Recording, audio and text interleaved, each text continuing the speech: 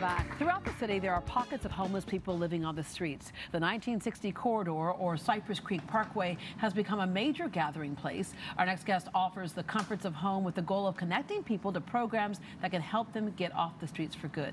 Debbie Johnson and Jodie Leach from the 1960 Hope Center are joined by Martha, who visits the Hope Center. Good morning. Good morning. All right.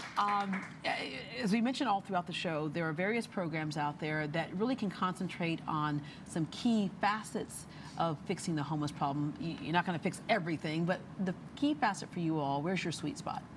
Well, first, building community is really important. Listening to the stories of the people that we serve, and then helping them get to the people that they need to talk to be able to work with the problems that they are having. We have mental health experts, we have caseworkers, we have classes that they can go to that can help them kind of go through the getting off the streets. That corridor, it's interesting, those pockets that form. What's going on there? Well, it's interesting that I view it that the people aren't homeless people, but rather brothers and sisters who are experiencing homelessness, right? And so they all come from different paths, you know, whether it's broken family relationships or medical issues that have impacted their lives, and they need to reconnect. And so we try to find ways for them to reconnect through different means of housing or different ways for them. Earning their trust, jobs, right? That you can go get a meal, you can go get a hot shower. And Martha, for you, there are a number of things that led you to that kind of street life. And one of them, of course, that can happen to any one of us. You battled breast cancer before, and you're dealing with it right now. Yes, ma'am. Well, I became unemployed and lost my apartment and everything, and was living in my car. But then it came to a point where I needed somewhere to go, and I seen a couple of other people on the street, and I asked them where could I get something to eat, and they guided me to the Hope Center, and I've been there ever since. Yeah, so you kind of come in and out, so you don't really stay there, but you know, from day to day, you're not quite sure where you're going to sleep at night? Well, most of the times I'm in a tent.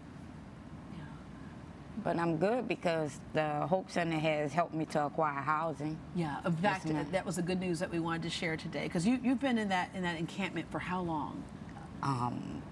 It's been at least 9 months. At least 9 months. And now you've gotten word that what's going to happen in about 2 weeks. Martha's going to have a place to stay. She will have an apartment, and that is really exciting. Yeah. What is the thing that you are looking so forward to, Martha, having your own place? My privacy. Yeah. Yes, ma'am. And like the other lady, being able to lock my door. Yeah. And safety. Yes, feeling safe.